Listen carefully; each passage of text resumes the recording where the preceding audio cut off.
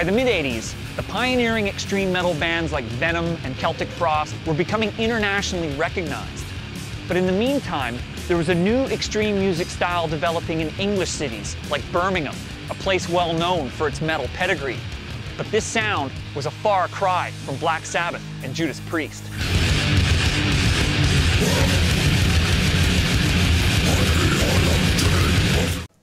Welcome back to Lockhorn's Banger TV's live weekly metal debate show straight from the Banger Bar. A reminder, if you're watching this in the archive, we do go live every Thursday at 4 p.m. Eastern. If you haven't subscribed already, please do. Okay, well, we're picking up on a relatively new tradition this week in the Banger Bar, and that is the essential albums of specific metal subgenres. And as you guessed by the intro, this week we are doing grindcore, and we're done. Kidding, not a technical error, a rare thing on Banger TV, just a little grindcore joke for y'all. This might have been the shortest show in history. In any case, we are doing the 10 essential grindcore albums, and to help me with this, I've got a guy joining me this week who is the director behind an upcoming documentary on grindcore called Slave to the Grind. Check this out.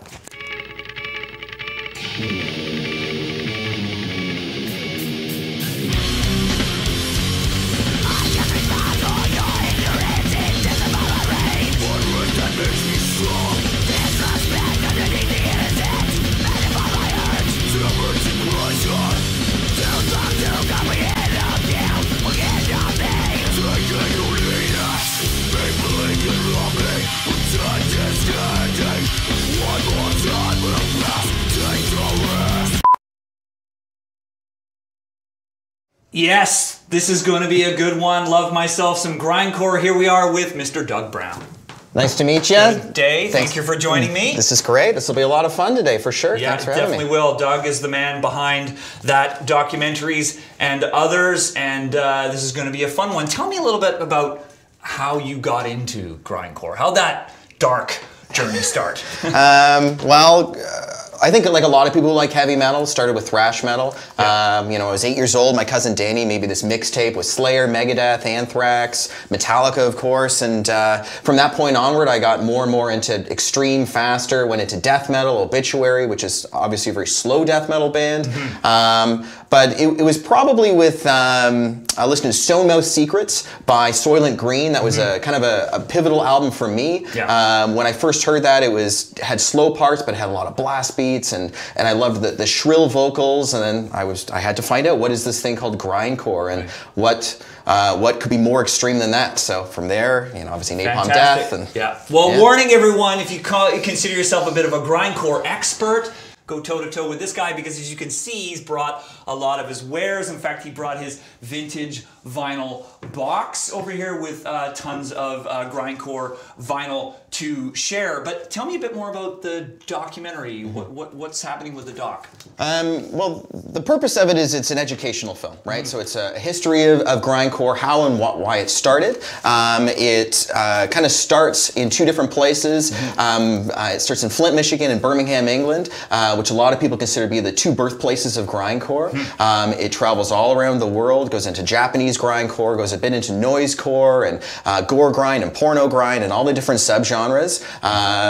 But essentially it's going to answer the what and the why and the why it still persists. Well, obviously in the extreme metal episode we did for Metal Evolution, we only did like that much. We kind of just covered the essentials to get the ball rolling. So it's great that you're digging into it more deeply, because with that episode it was kind of frustrating, I think, for us, because there was always so much more to say about black metal and death metal and grindcore. And I find that with these kind of micro subgenres, you have people that are so emotionally invested in the material. That, you know, there's a sense of identity with a lot of people who likes these types of music. So you'll always miss something. Exactly. Right. So you just do your best and cover as much as you can. But like we're doing today, to me, what's most important is what is essential. What are the things that have kind of changed the genre and influenced some of the more modern and current bands. Great. Well, speaking of emotional investment, we've got a lot of people joining us today, and so I want to give a shout out to everyone around the world joining us for the Grindcore Lockhorns today. We've got people from California, Illinois, Pennsylvania, Maryland, Florida, Missouri, Connecticut, Tennessee, Texas, right here in Toronto, where we are, of course, and then globally, UK, Denmark, Finland, Austria, Belgium, Portugal, Greece, Italy, Poland, Brazil, Peru, Argentina, Taiwan, Turkey, South Africa, and the tiny village of Longfield. I have no idea where that is, but it sounds like somewhere very quaint in England. In any case. This week, of course, we're tackling Essential Albums. So a reminder to everyone, this isn't just about the bands. This is not about the genres. We actually want to boil it down one level deeper and get to what are the 10 most essential albums of grindcore, and hopefully by the end of this messy exercise, we will have 10 up here on the board that we can all reasonably agree with. And speaking of not agreeing, because we often disagree, Lisa Ladiseur is here, as always, equipped with the cowbell from hell. I don't disagree. I just try and keep things on track. It's good. It's all right. We can disagree. This is about lock horns. Anyway, let's get started. We should take a look at the grindcore band chart that we created on the heavy metal family tree. And Lisa, do we have a graphic of it? There it is. Okay. What a mess. This was, we did a grindcore episode. We had some magnets already made, of course. Repulsion, Carcass, Extreme Noise Terror, Napalm Death is there. Rotten Sound, Brutal Truth, Nosm, Cephalic Carnage, Pig Destroyer. And then we added some bands, Anal Cunt, Berserker, I think, is that up at the top? No, Terrorizer, of course. What am I thinking? Not Berserker from Australia. Terrorizer, Cattle Decapitation, Discordance Axis, Fuck the Facts, Brucheria, Gore Grind, Bolt Thrower, of course. What do you think about that list? I think it's pretty good. Yeah. What I like about that list is it covers a wide spectrum of grind, including a band like Cattle Decapitation. You have the death grind angle. Yeah. I'd also argue the early Misery Index albums could be lumped in there. You have Anal Cunt covering the noise spectrum. Bolt Thrower is a band that's arguable, right? Yeah. Like at that same time. Well, they were kind of off in the question mark. Yeah, is that more death metal? Created. Yeah, for sure. So definitely a lot of debate. But in your opinion, so what makes a good grindcore record in your opinion? I think it has to have a few different things. Firstly, it has to be punk. I think that grindcore has like a punk ethos to it. Sometimes that translates into short songs. Yeah.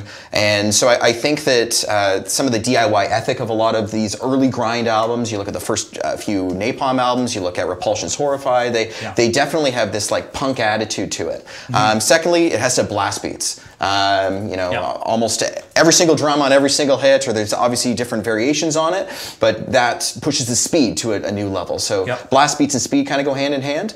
And I would also say like a grisly bass tone. Yeah. If you think about a lot of these early grind albums in particular, and what a lot of bands, even like if you think about modern bands in the Midwest United States right now, they're these nasty, gristly sounding bands. Yeah. So I think the second you hit this like barrier of being like too pretty and pristine, it's no longer grind. I think you make a good point. Obviously, when we did the extreme metal episode, we dug into death metal, black metal, and grindcore, and there's a certain, for lack of a better phrase, kind of messiness and dirtiness in a lot of grindcore production. I think your comment about the bass is very important, because often it's actually quite a lot louder in the mix, which kind of just makes everything a little more dirtier. At least that's what my ears hear. Yeah, and a bit of history here. That was an accident. So Scott Carlson meant to redo the bass track in the Repulsion Horrified album.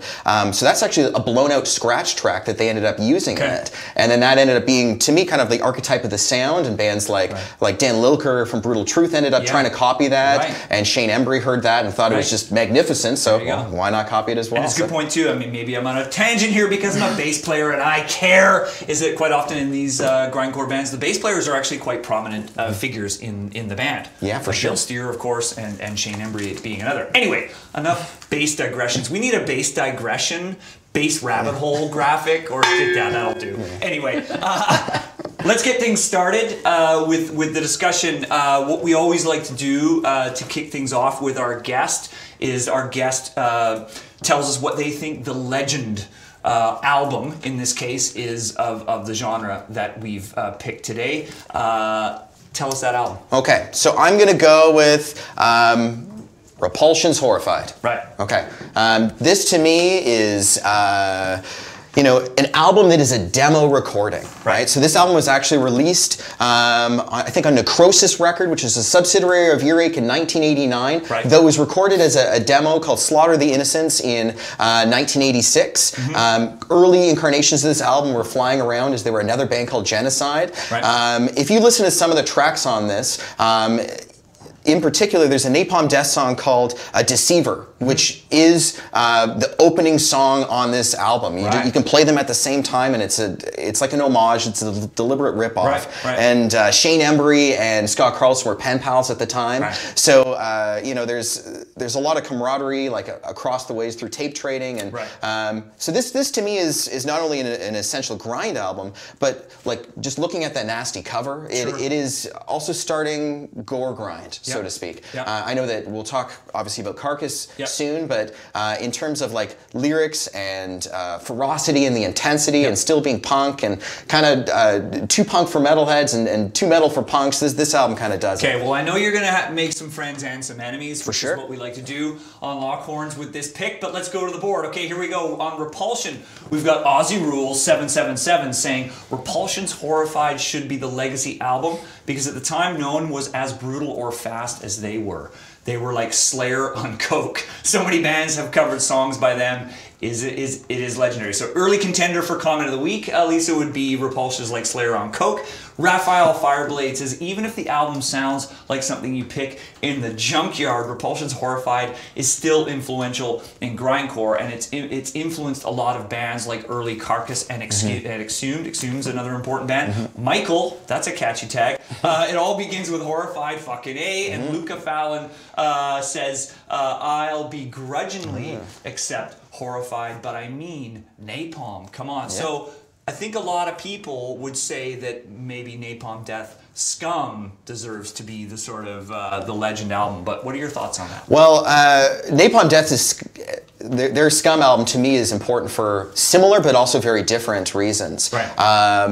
It's one of the very first things that came out on Earache, which is obviously a very important legendary label. It was also the album that caught the ears of John Peel, the legendary BBC DJ.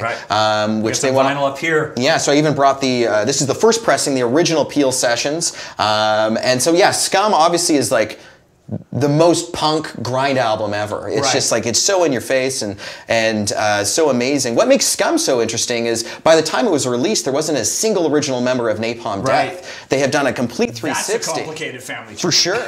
And side A is like only has one of the same members, Mick Harris, who plays on side B. They almost did like a, you know, they're two completely different sessions. And just to jump in there, I mean, maybe part of the reason why Scum gets credited, celebrated so much is, of course, Napalm Death went on to be such an important band, and so people tend to go back and look at, well, what was the first album? So maybe, you know, Repulsion get forgotten in the sands of time a little bit compared to Napalm. But anyway, there you go. Lisa, do we have specific Scum fans here? What do you think? Scum fans. There's a lot of Scum. There's a lot of Scum fans. And Nick Ottaviano says, Scum, literally every single hallmark is there. From the short songs with brutal low vocals and blast beats with more hardcore punk styled structures. The two are absolutely synonymous with one another. From Enslavement to Obliteration is also a worthy contender for the list.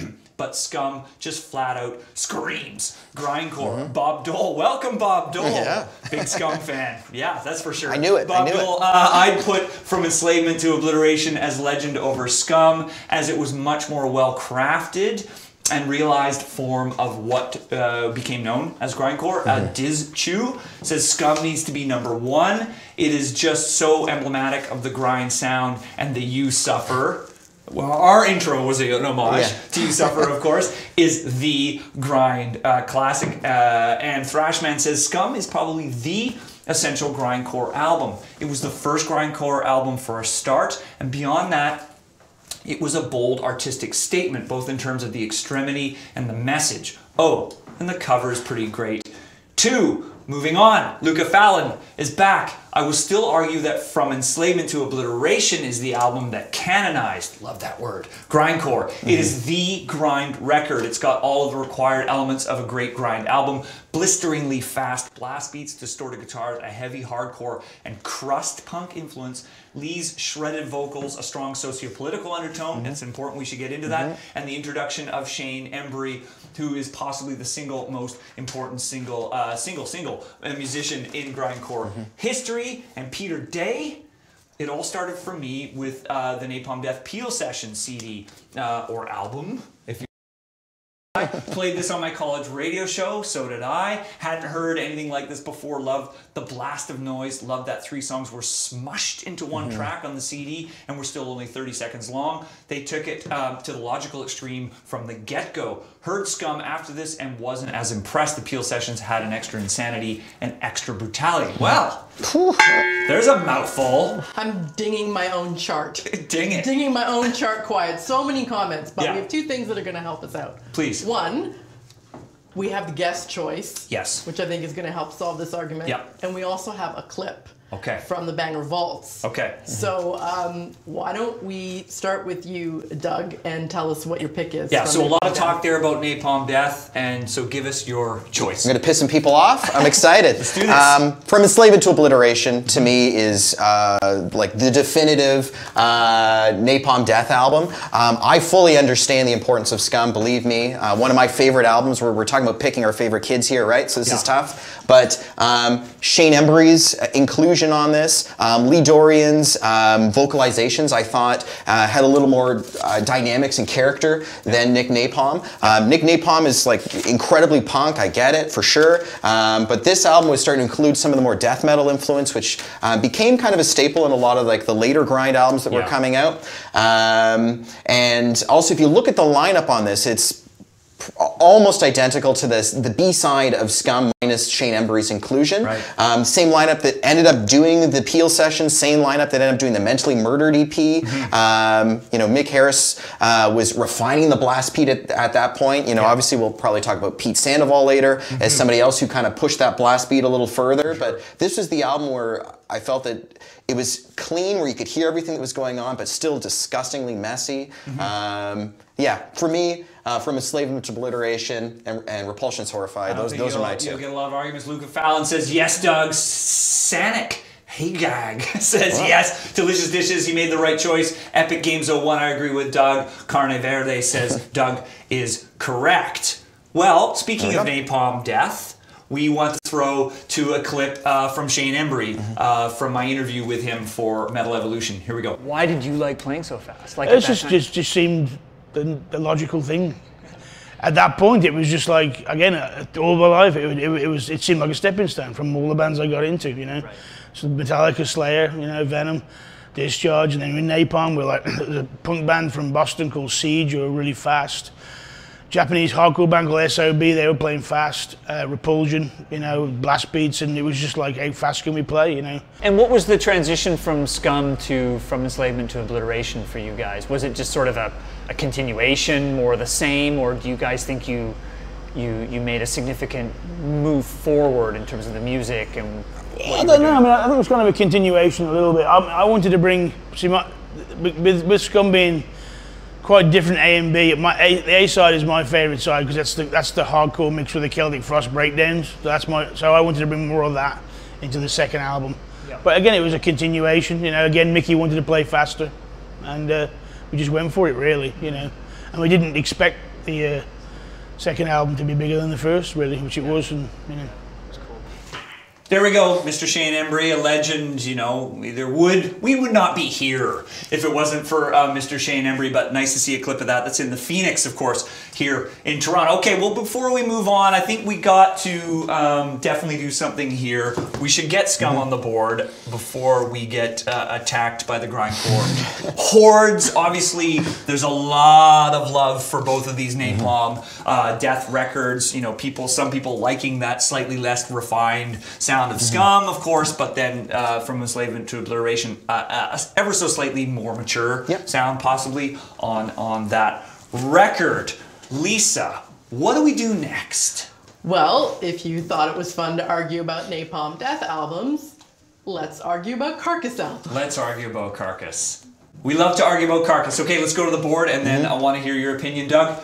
Here we go. Daniel Nee says, Reek of Putrefaction, one of 2 albums that literally kept me up at night. The production was very messy, but it really helped develop the sound and atmosphere that is grindcore. Time Signature MMA says, I think Reek of Putrefaction belongs in the top 10, but Symphonies of Sickness is a maybe bit too deathy. But hey, I was the one who mentioned the first 2 Bolt Thrower albums, so whatever. Time Signature MMA. SOS is the better album, but Reek just seems more grindy and noisy and whatnot. But hey, if SOS ends up on the list, I won't complain. Nick Ottaviano says, Carcass deserve a mention for Symphonies of Sickness.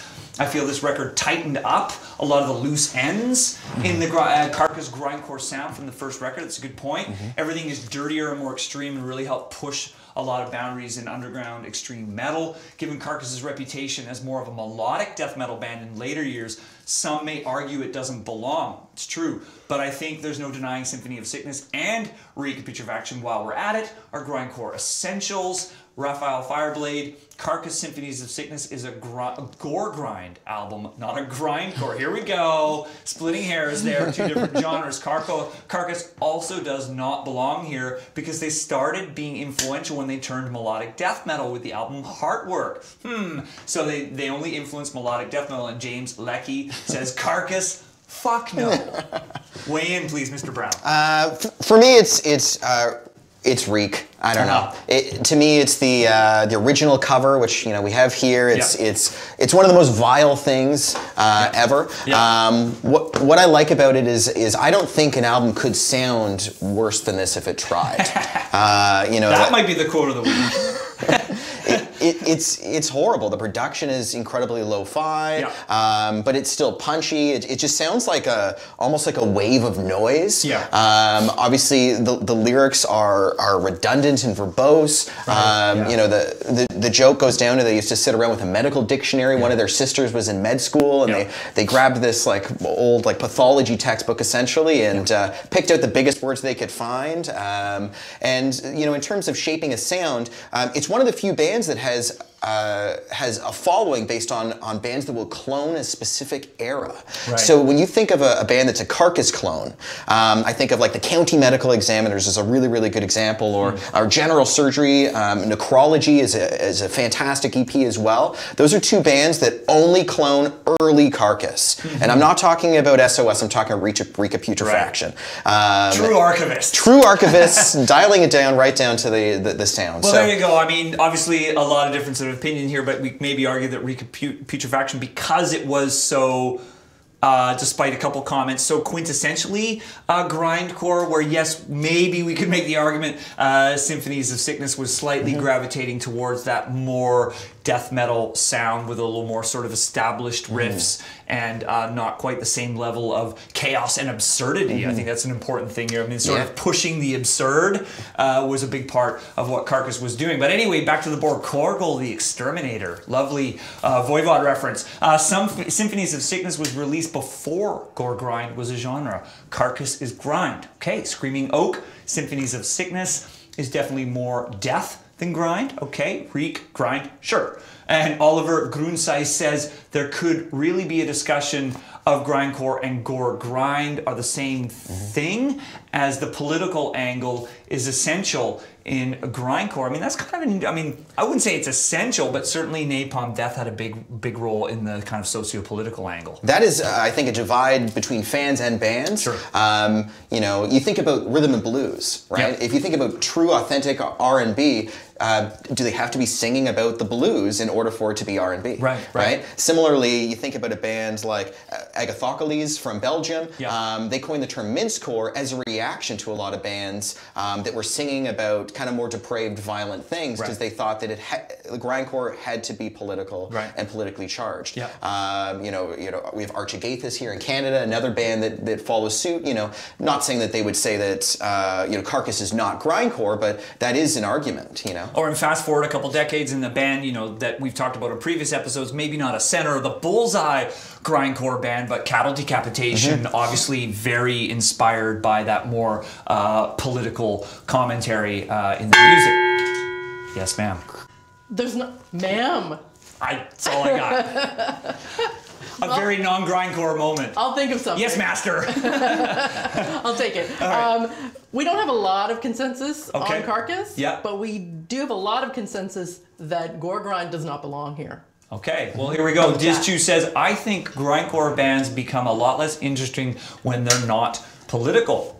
The rage seems a lot less precise. That's why I can't get into pure gore grind. That's a good comment. I mean, same debate exists a little bit in death metal too. James Leckie, get your gore out of my grind. That's the quote. Like that. So far, let's bookmark that. To me, grindcore is way more based in punk culture. It's a good comment. Benjamin Kosanki or Kosank says gore grind is its own genre, sacrificing speed for groove. Drums often have a tuppa beat versus blasts all the time. Guitars are more groovy with bass emphasis. Vocals are often pitch shifted. So yeah, pretty strong feelings there that, you know, grindcore fans want their politics. For sure, yeah, and that makes sense, right? I think that if you are listening to something that's so extreme, you're interested in for a very specific reason. Yeah. Whether you are, you know, feeling ostracized or you feel like you believe something different than everybody else. Yeah. You know. That said, gore grind isn't always groove oriented. Like I think of a band like Last Days of Humanity as a really good example of a band that is just all on all the time. And if you listen to that without reading the lyrics, it sounds like grindcore. But maybe the more critical distinction here is in the lyrical matter and the imagery. Yes, Dark Lord Master. Let's just keep going with that. Do we need to actually write gore grind off to the side? Maybe we do need to write gore grind. In case some of these bands come up, then we'll know what to do with them. I would love to write gore grind. I would love to get going because there are so many other bands to talk about. Because right now we only have 3 bands. Okay, who's next on the chopping block? Terrorizer. Important band. We could talk about this. Thrash Maniac 99. My vote for best American grindcore album is Terrorizer World Downfall. Loved that record, love it. The production was brutally well done thanks to Morrisound. Yeah, it had a little bit more of that Florida thing, and it was very heavy in sound and lyrics. R.I.P. Jesse Pintado. Corgal the Exterminator agrees. Can we just get World Downfall on the board already? Anyone with a clue knows it's the greatest grindcore record ever. Tell me about this record, Doug. Well, as you know, when we started chatting, this was one of my initial picks. To me, what's so interesting about this is it was actually recorded after the band broke up. So they were kind of like under contract, or I'm not sure the specific circumstances, but they were going to record this. They split up. Pete Sandoval started getting ready to record Ultras of Madness with Morbid Angel, and then they went back in the studio. They ended up getting Vincent on bass for this album because their bass player was in prison at the time. It is socio-political, it is leftist, it is anti-religion. It's a lot of the political angle that I think that grindcore stood for when it first originated. Well, this might be an apt moment to introduce my single vinyl contribution to today's episode. The Grind Crusher compilation that came out from Earache in '89 was my gateway drug into a lot of this, and it was Dead Shall Rise on Terrorizer that was like the standout track for me on that record. So great band. Yeah, fantastic. And it's also one of Scott Burns' first I think albums he produced that was death metal or grindcore through Morrisound. Right, interesting. Well, let's go to the board. Let's see what else people are saying about Terrorizer. Epic Games 01. World Downfall is like the main course for grindcore. Recapitulation, Horrified, and From Enslavement to Obliteration, or Fido, are the sides, and World Downfall is the meat, in my opinion. Vessel Brocius is back. Terrorizer is the beginning of death grind, maybe, and Yarda Mofo says that Terrorizer is possibly the most influential grind band from America. The American reference is interesting because we're largely talking about a British phenomenon so far. World Downfall, particularly Pete's drum work, which you mentioned, influenced almost every genre of metal. But yeah, tell me about that. I mean, this has basically been England so far, but Terrorizer is, I guess, an early American contribution. Yeah. There was a couple bands going on in California at the time, one being Nausea and another one, I think it was Majesty. Okay. And Oscar Garcia, the vocalist, founded this band, and they had a different drummer before Pete joined. They call him Pete the Feet for a reason. When chatting with Dave Whitty from Discordance Axis, who we'll talk about later, he always said that Mick Harris may have invented the blast beat, but you know, we have this guy in Terrorizer that came and perfected it. Yeah. And I like that idea of perfecting it. And until you have seen, I guess, either Morbid Angel or Terrorizer live with him on drums, it's unmatched. It's truly amazing seeing single-footed blast beats, one foot. It's unreal. Right. Parallel that maybe for double bass is, you know, Ian Pace and Deep Purple. Obviously, there was a Motorhead song with double bass, but enter Dave Lombardo, and he kind of turns it into a work of art. Yes. Maybe that's the parallel there. But enough about art and parallels. Lisa, what's next? Never enough about art. Oh, well, okay. So it seemed that before the show started, there was a bit of a collusion between members of the chat to agree not to talk about Bolt Thrower. Okay. But I wanted to get Doug's take on whether they should be on this chart. This might also be my introduction to Bolt Thrower, but I would say like early Bolt Thrower, maybe Grind Elements, but I've always considered them a death metal band. Right. I'm not sure if you're the same, but... Well, I think this exact same conversation came up when we did the grindcore genre, that there was a lot of vocal opinions saying that Bolt Thrower did not belong in grindcore, because I think when we did the original chart, we put them on there. It's probably because there was just so many fucking bands already in death metal, and we were running out of room. It's like, Bolt Thrower's got to be on there. They got enough grinding elements, maybe we'll get away with this, but I don't think we did in the end. I think people believe they're a death metal band. Yeah, I would wholeheartedly agree with that. Okay, for sure. Lisa, what is next? Something I think that Doug is going to argue about with the people on our chat who are very passionate about adding Pig Destroyer. Okay, here we go. Pig Destroyer, another important band. Let's dig into it. Grayson Hale says Pig Destroyer, Prowler in the Yard is essential, although you could just as easily argue the case for Terrifier, but for me, Prowler in the Yard is the more unhinged and ironically terrifying of the two. Luca Hope Fallon says Prowler in the Yard by Pig Destroyer for bringing grindcore into the 2000s with such fierce intent. Good point. We're kind of wallowing in the late 80s, early 90s here for bringing grindcore into the 2000s with such fierce intensity, and also managing to pull off a grindcore concept album really well. Good point. Wyatt Wiltshire says one thing's for sure, Pig Destroyer has to be on there. I think they've been the most important band in the scene in the last 20 years or so. Moreover, their lyrics contrast with standard grind lyrics. And what do you think about Pig Destroyer? I'm actually a really big Pig Destroyer fan. And, you know, I think that if we're talking about what is the definitive Pig Destroyer album, it is this one? It is Prowler in the Yard. All right. Lyrically, I think, is what makes this album so important. J.R. Hayes, the lyricist on this, brought it to kind of a dark level. It's a concept album, firstly, about a man who is kind of falling for a woman that he shouldn't, and might be going in some kind of dark directions of how he's going to pursue her. Right. J.R. Hayes, I think, is a brilliant lyricist. You know, and you know, every single Pig Destroyer from this point onward, I thought just got better and better in terms of lyrics. But this was the first one on Relapse, their second full-length album.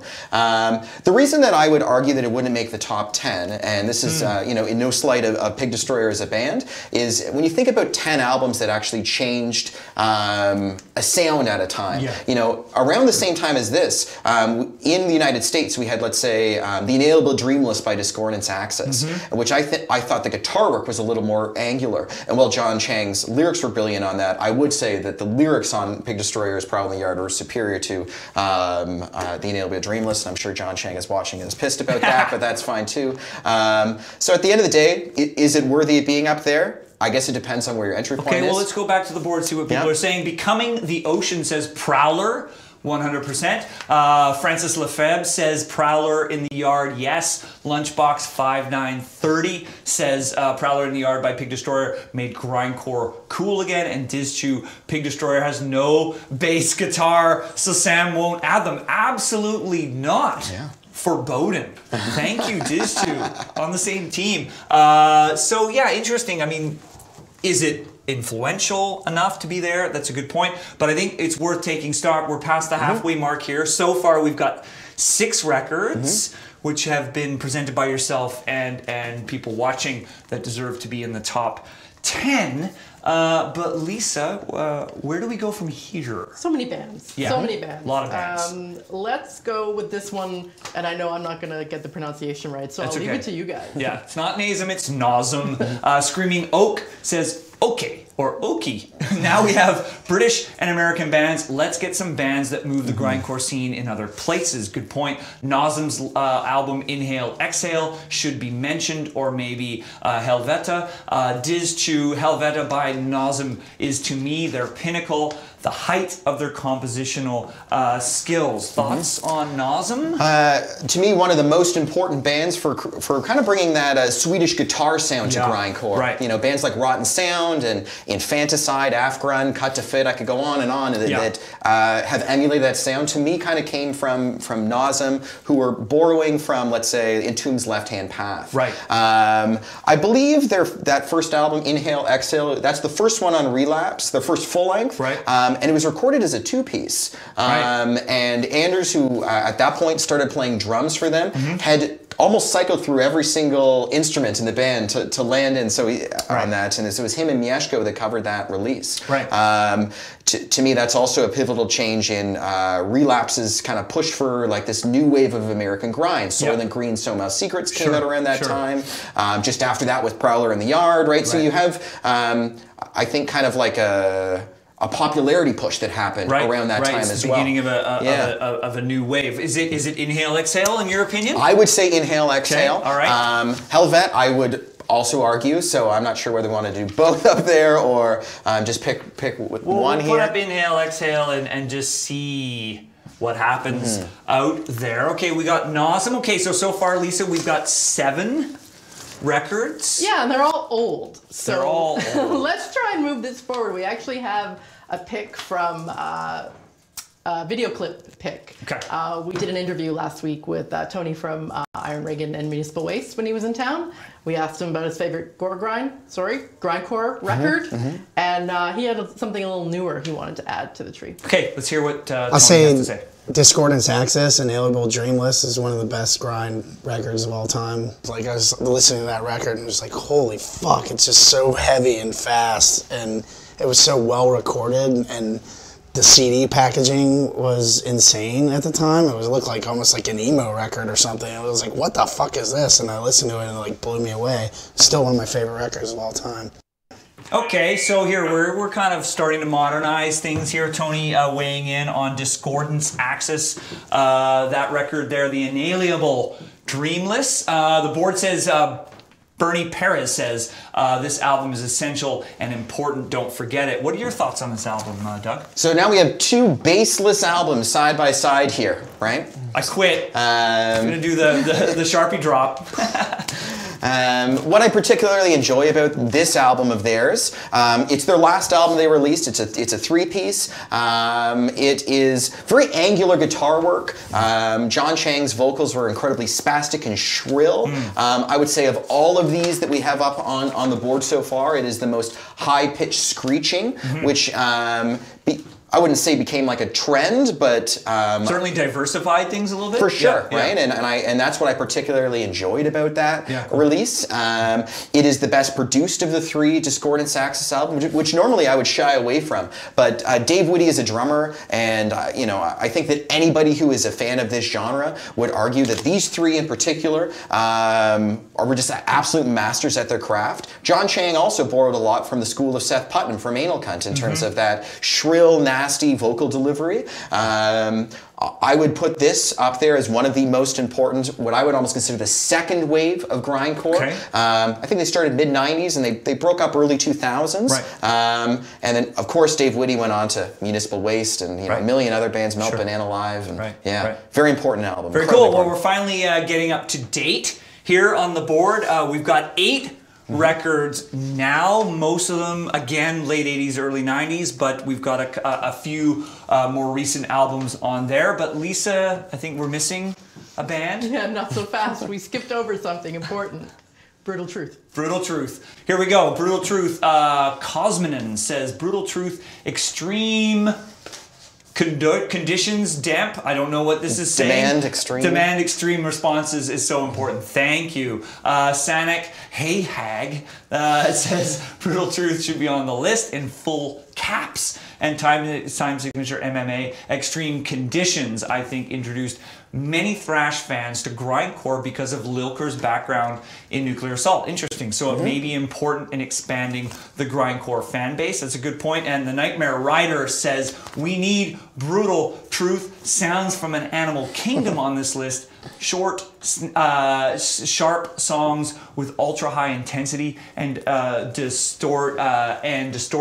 It fits the name. Well, here we go. We do have a magnet for extreme conditions. Brutal Truth. Thoughts on this record? This album is essential for anybody's collection. Cool. I remember the hype sticker that came with the record was, you know, Danny Lilker's new band. Obviously, he was in Nuclear Assault and Anthrax before that, the founding bass player for Anthrax, and to me, this had the gristle that Repulsion's Horrified had.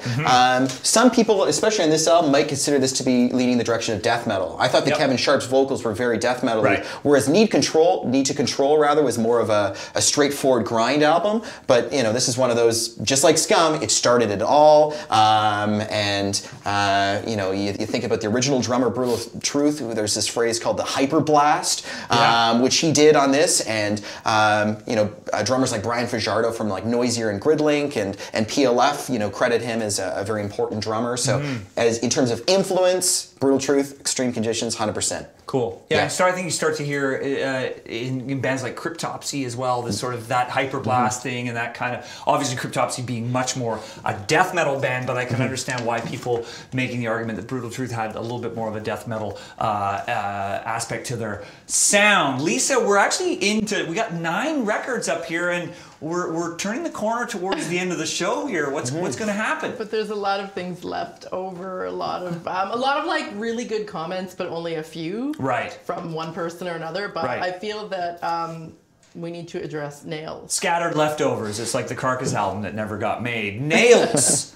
Luca Fallon, I think the only album from the last 10 years that deserves a spot is Unsilent Death for keeping grindcore alive and well in the modern day and adding sludgy power violence elements to a sound that still rips in a way grindcore has going back to Napalm. Truly the flag carriers for modern grind. The most important thing to happen to grindcore probably since Helveta. These are big words. Rickstar1123 says that Nails should not be on there. Nails, along with bands like Weekend Nachos, not a grindcore name, fall under the power violence genre. Do not put up there. Tell me about Nails. So Nails have released 3 albums. I think that their last one, I think it's, what is it called? You Will Not Be One of Us. Yes. Caused a lot of controversy. Just I think that some people thought it had like an attitude that was not present in the hardcore scene. I personally would argue that Nails, not a grindcore band. I think it's a really fast hardcore band. No offense to the band, they're all really good dudes, and actually their touring guitar player Leon is in a kind of reformation of Terrorizer that's out there right now as well. So obviously some wonderful players that are playing with them, but I would put Nails under either power violence or just really fast extreme. Well, let's get some names up on the board just so we got, for sure. We talked about Bolt Thrower a while ago. Is it 2 T's or 1? Help me out here. Is it 2? It's 2 words, right? Yeah, Bolt 2 Thrower. words. Bolt Thrower and Nails. Just so we at least have them up the board. Because obviously people are bringing them up. Yeah, same with like The Locust. I'm not sure if you're familiar with them. That's another band that some people might put in the grind category, where it's just experimental enough, or it's pulling away from the core of grindcore, no pun intended. But yeah, it just misses the mark. Well, I actually like that latest Nails record. I thought it was pretty fucking ballsy. Whether it's a grindcore record is for you guys to debate. Let's go back to the board. Local Scarasio. I handled that well, eh? There will be one. There will never be. You will never be one of us from Nails. Must be there. Becoming the Ocean. Nails shouldn't. be there. Ivaldas Bumika nails his power violence. MADA nails maybe too punk and not enough metal. Okay, well, pretty divided. Yeah. I think it's safe to say that there's not enough consensus on nails to add them to the canon of grindcore. Lisa, are we gonna get a 10th band in here, our 10th record? There's a couple people picking up on your comment about the Locust. Okay, Cassidy Robinson, I like the Locust and this album is great, but I think they're too experimental of a band to totally qualify as grindcore. Their backgrounds are in hardcore and screamo. They include a lot of farty sounding electronic samples and keyboards, and some tracks include breakdowns and halftime moments. To me, the Locust are grind influenced for sure, but ultimately they're just their own sound. Maybe too soon to tell. For sure. Who knows? Often, as we like to say, I mean, really, part of the reason why a lot of these albums are so old is because I think to deserve to be on the Essential Albums list, you need to have demonstrated some kind of influence. And that's the key word here. Yeah, so speaking of influence, there are a few bands that come to mind, Right. and both of these bands I'm going to bring up are not, again, 100% grindcore. One being, and I'm going to swear a lot now, one being Anal Cunt and the other one being Fuck the Facts. Right. Fuck the Facts, obviously proud Canadian here. Female-fronted band. Yep. But what I particularly enjoy about them is it's never been part of their shtick. You know, you'll often, like, I get really offended and upset when like a promoter will promote a band as female-fronted. It's almost as if like their femininity is like dangled in front of you, like this is why you should come check them out. Whereas their singer Mel, I think, is one of the most like vicious deliverers of music live. Absolutely. They are a force to be reckoned with. They are incredibly tight. Yeah. They bring up enough angular stuff. If you think about their early, like Die Miserable, some of their early Relapse albums, I think are very, very important. Where it's still grindcore but experimental enough. So that would be a band that I would put forward. I'm not sure what the audience. Okay, well, let's get them up here at least. We got Fuck the Facts, and then you mentioned Anal Cunt as well. I did, you know, obviously there is an ethical debate that goes hand in hand with Anal Cunt. Lyrically, incredibly offensive. Yeah. I think they were trolls before the internet existed. Right. You know, you went to go see them, you had to be prepared for absolutely anything. Yeah. But to me, Morbid Florist as an EP, you know, Seth Putnam's screams and Tim Morse's drum delivery, I think is just so intense. And I know it was recorded in just a few hours. To me, that is one of the most extreme noisecore releases of all time and needs some credit. Well, partly what we're dealing with here too, pardon the digression, but compared to say death metal or black metal, the other two sort of original extreme metal genres, grindcore arguably a little smaller, a little more scattered, if you will, and really, you know, yes, there was an American scene and of course a UK scene, but correct me if I'm wrong, obviously there's bands from other parts of the world, Nasm and Japan and others, but there weren't those sort of huge scenes. You mentioned Flint, of course, but maybe not the same as, say, a Bay Area or a Stockholm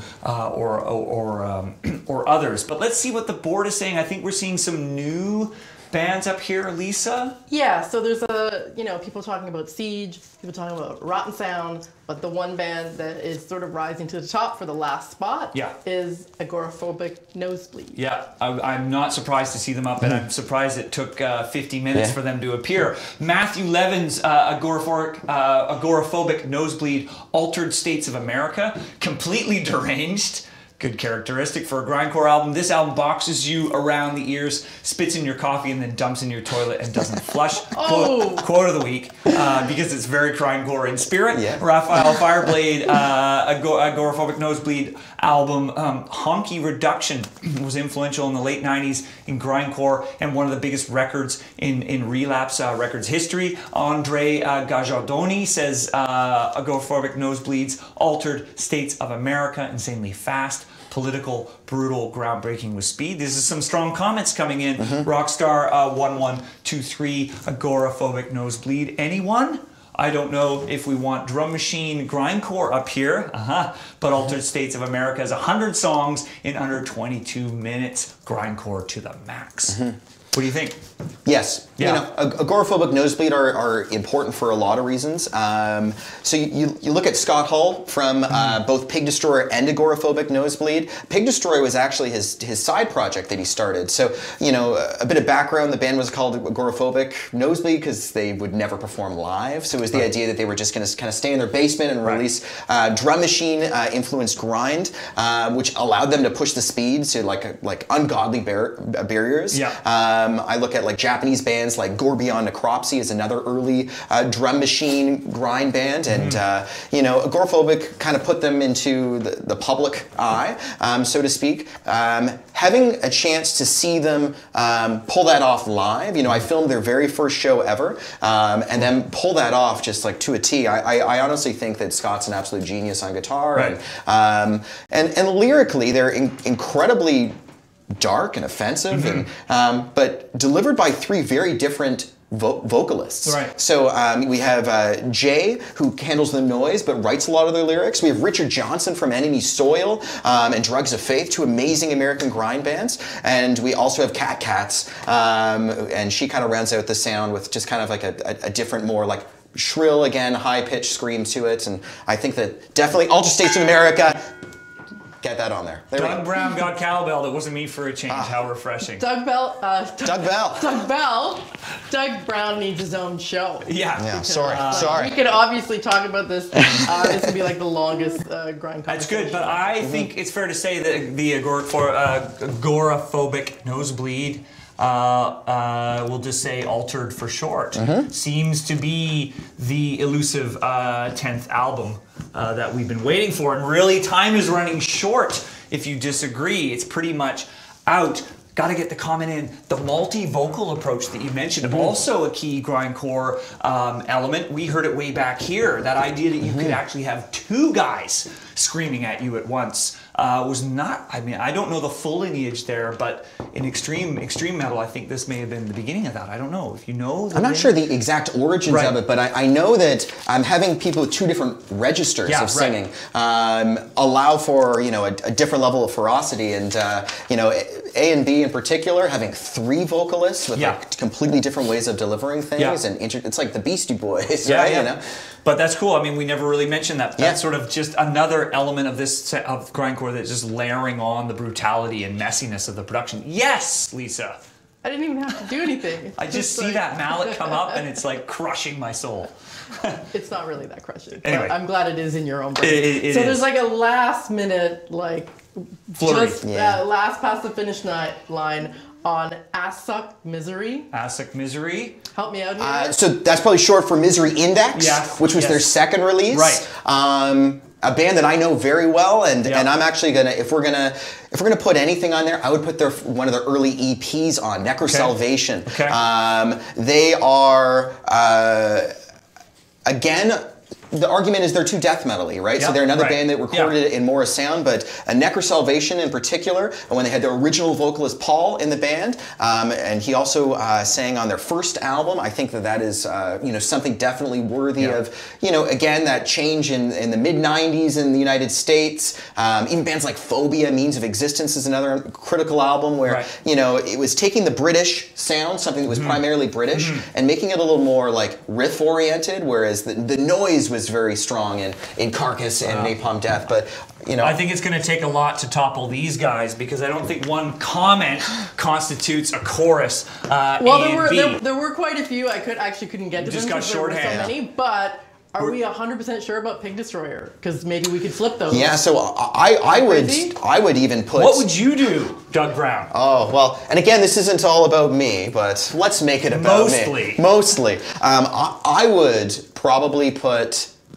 Oh geez, I would put Phobia's Means of Existence. I would put Necro Salvation by Assuck, or I'm going Canadiana here again. I would put Dahmer's Dahmerized. And Dahmer is a band from Quebec City that went on to, you know, members went on to do Mesrine and Fist Fuck. Again, apologize about some of these awful words for anyone tuning in here. But Dahmerized was so aggressive. It reminded me, there's a band from Spain called Denac, again with that vocal delivery that was like every single consonant was its own was its own like emphasis and hit. Right. There was like almost no slow parts. I gotta cut you off though. Are we getting caught in the weeds here? We need to think about the 10 most influential grindcore albums of all time. Stakes are high. What is that? What is that record? Is the one that's missing? I put it to the chat, Okay. and everyone was all excited, and then basically people said Pig Destroyer has to stay. Okay. Okay. All right. Well, And if we're talking about Have Magnet will stay. with influence on the most amount of people, I'm bringing up bands that were never on major labels. Of course, yeah, right? and that's fine. I mean, Yeah. we're all here because we love the music that we love, Yeah. not because of its popularity. But I do think that we do need to stay focused on that critical distinction of being influential in order to be part of the top 10. Lisa, I think we may have made it. I think. Well, we have to stop. We have to stop. We've gone on way too long for a grindcore show. Exactly. We can't have this be the longest show in Lockhorns. I preferred the way we started. That was good. But we done it? Yeah, I mean, the last thing to talk about is the future. Right. And I know you could probably name drop like 100 cool current bands, but I think it's more about how this connects to what's happening now. What are the other sub-genres that we should be tackling on the show, stuff like that. Tell us what you think. Future of grindcore. Well, I hope and I feel as if grindcore is going back to its DIY roots. Right. Going back to kind of like that grimy lo-fi aesthetic. I think about a lot of the mincecore that's coming from the Midwest. You know, bands like Pizza High Five and Violent Gorge. Just some very important kind of like grimy lo-fi. Again, bring up the gristly bass tone of Repulsion's Horrified. Stuff like that. I think that Blackened grind and kind of bringing up kind of like a dark, like almost evil sound to it. Think bands like Coffin Birth from Australia come to mind. Yeah, there's so many bands to mention, but you know, I think that going back to the DIY roots of this just like pulverizing, I'm going to shout out to a band called Fiend from Fresno, California. Two-piece, sounds a lot like Warsaw from Australia. For any of, I'm mentioning Australia a lot, very, very important country for grindcore. But again, the DIY aesthetics, raw, gritty, nasty, gross. I don't know, isn't that why we like music? There you go. That's why I like it. If you like grindcore, you got to watch Doug Brown's documentary coming soon. Okay, well there we have it, folks. We got our top 10 albums. Obviously, we got Carcass. We got a couple albums from Napalm Death, Repulsion, Brutal Truth. Nasm was a relatively late addition, of course. Terrorizer, Pig Destroyer. Some debate their Discordance Axis. Again, another American band bringing us closer to the present day. And A and B, Altered States of America, was the last one. And we had our comment of the week from Matthew Levins or Levins. There you go, Matthew. You got the crown this week. He says A and B's Altered States of America, completely deranged. This album boxes you around the ears, spits in your coffee, then dumps in your toilet and doesn't flush.